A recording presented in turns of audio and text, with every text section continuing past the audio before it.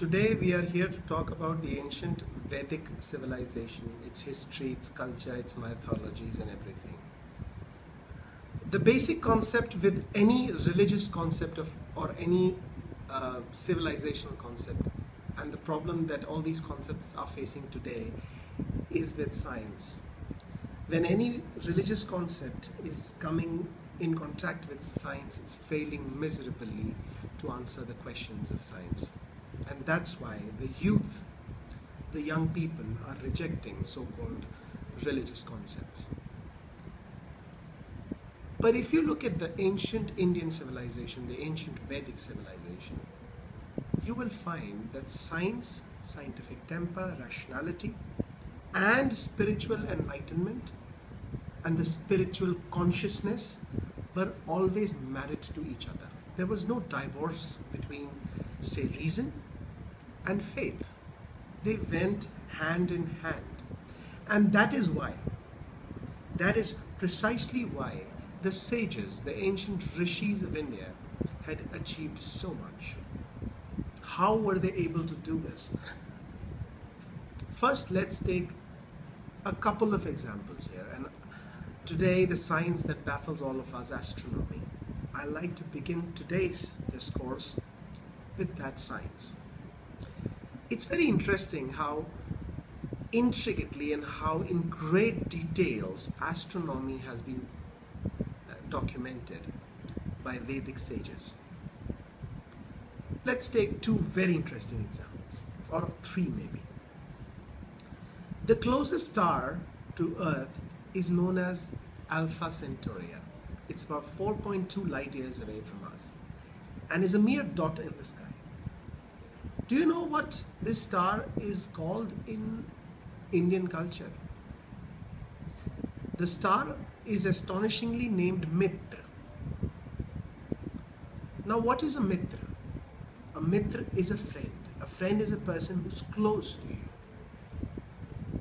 So do you see how a dot in the sky is studied and then you name it? And I'm just getting started here. The largest star that we know about, or the largest object that mankind has ever known, is a star named Antares. It's 40,000 times the size of our own sun, probably 2 times bigger than our entire solar system. But it's not the brightest object in the sky. In fact, it's not even in the first 15 brightest objects. If you look at the sky from the naked eye, as our ancient sages were looking at it, you'll not even notice it. The brightest object is Sirius or Venus. But this star, Antares, has been named as Jyeshtha, which translates into the Great One. How did our sages know about this? How did they know that the closest star is Alpha Centauri and you have to name it Mitra? How did they know that the largest star is Antares and you have to name it Jyeshtha? Isn't it baffling? I won't stop here. This is a very, very unique example that I'm about to give. When you go to South India, marriages are a ritual that are still performed with the kind of detail they used to be performed. And a husband and wife are often called Arundhati and Vasishtha. This is after name of a star. This star is in the Ursa constellation, and you can see it at 31 degrees north in the night. Now, when you look at it, you would say Indian sages were fools. Why did they name one star as by 2 names, calling it Arundhati and Vasishtha? But this strange case was solved when the Hubble was invented. When the scientists looked at this particular star, they found out that this is not one star, but there were actually 2 stars which were not visible to the naked eye. It was only visible through a telescope. So they found out these 2 stars were named aptly by the Indian sages as one is Arundhati and one is Vashishta. Now this star, which is actually two stars now, is actually a bipolar twin star system. Now there are several twin star systems in the sky, in the space. But what you will notice is, and all of them are named by two names by the Indian sages. Especially Brahmagupta did a thorough research and discovered more than 100 such twin star bipolar star systems. These star systems have a particular way of revolving around each other.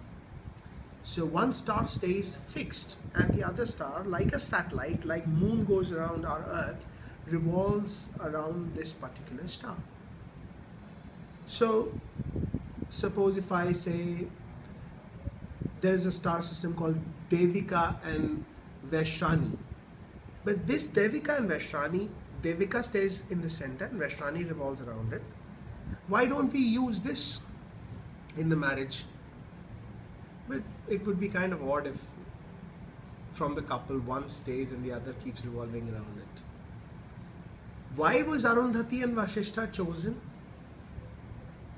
Because this is the only twin star system in the sky, in the space, that goes around like this.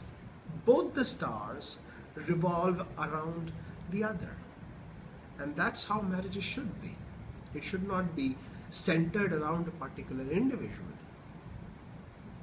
Now leave the marriage part, but imagine how on earth, without a telescope, without these modern machines, without a computer, was a sage in India that lived roughly 2000 years ago, able to look from his naked eye that A, this is not a single star, there are two stars, and B, that these stars revolve around each other. Thus, this is a perfect example to be quoted while one is tying the marital knot.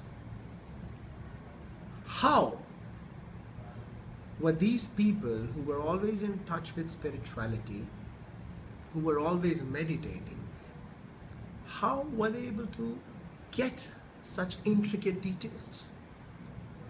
The answer, my dear friends, lies in the very fact that in India, spirituality and science have never been separated. In fact, spiritual evolution always meant that you discover the truth and the new truth and the new truth. It was a continuous process of evolution. And that is why in our civilization, we don't have one book. We have so many viewpoints. We have everything. You can believe in all of them. You cannot believe in anyone. And that is the beauty of this great Vedic culture. In the next episode, I would try and elucidate to you more such examples. And soon we will come down to as to how all this knowledge, all this information, and all this wisdom was achieved by those sages at that time.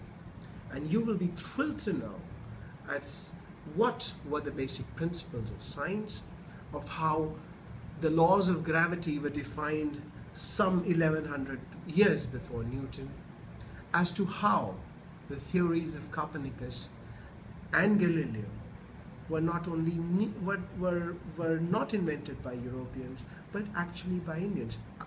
Just to give you one last example, the first statue that we produced, the first murti, was of the Varaha Avatar.